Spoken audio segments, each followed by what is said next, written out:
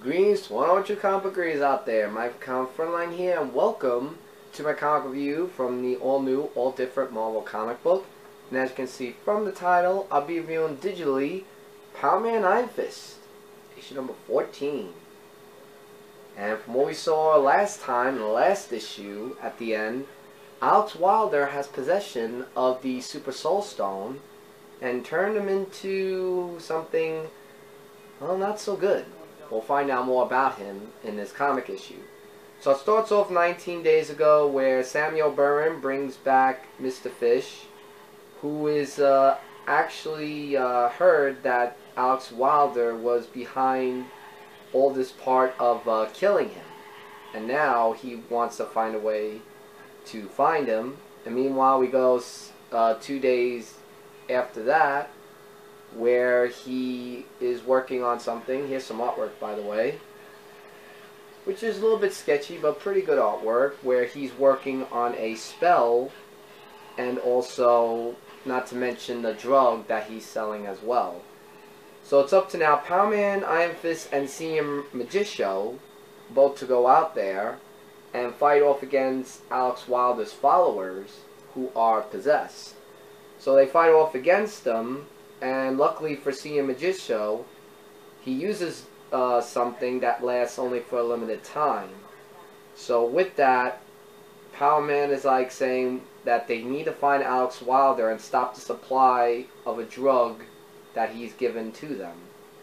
So they go to the clinic when they talk to Linda Carter, who is a night nurse, and they're telling her about you know, about this drug and everything, of what's going on.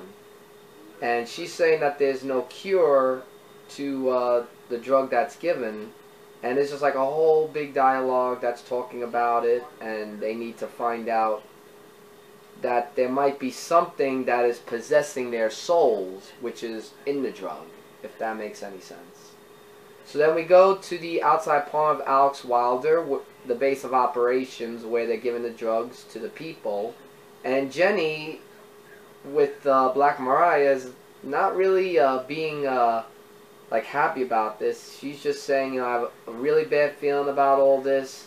We see Alex Wilder dealing with this octopus-like creature that's part of the drugs in the box, and he's trying to come up with more of them in a batch, and he wants to let the drugs to give up more of their soul to have this drug. So Power Man and Iron Fist go to Jericho Drum, Dr. Voodoo, and Dr. Voodoo tells them that what Alex Wilder is possessing is a demon of redemption. And he talks about it, and all in all, with the Super Soul Stone that he has, what he is trying to possess is not just regular magic, but street magic. Becoming the Grand Master of street magic. And then it goes into, you know, more about Alex Wilder's character, and also the devil in his stomach that talks to him. And he's just saying, you know, street magic always wins, and he's just basically trying to say that everything's going to plan, but the box, remember the octopus thing that was coming out of the box, is now stolen. And who took the box? Jenny. And he is going to Power Man Iron Fist and tell them about this box, and something evil is inside the box, and when she opens the box, it looks like Jenny went in and Iron Fist tried to save him, but when Power Man went in, let's just say we look a little bit of an insight of what's inside the box, and that is really creepy, and it's to be continued until the next issue of Power Man Iron Fist. And I believe this is the preview cover for the next issue. So wow, that box holds more stuff than any of us could have imagined. And what's going to happen, of how they're going to get out of there, is going to be another thing. But wow, it's really building up to something really interesting. We now have Jenny, who is trying now to be on Iron Fist and Power Man side, so that might be good. But now we have Alex Wilder still, who has the Super Soul Stone possession. So we gotta see how more of that's gonna build up to the story. But it was a really great story. Rating I give an average read between rates of 3 to 3.5 out of 5. Good artwork, story's building up, and looking forward to seeing what more stuff is going to happen in the Power Man Iron Fist series, because this is going to be, it's really heated up right here. So I'm really looking forward to seeing what's going to happen in next issue.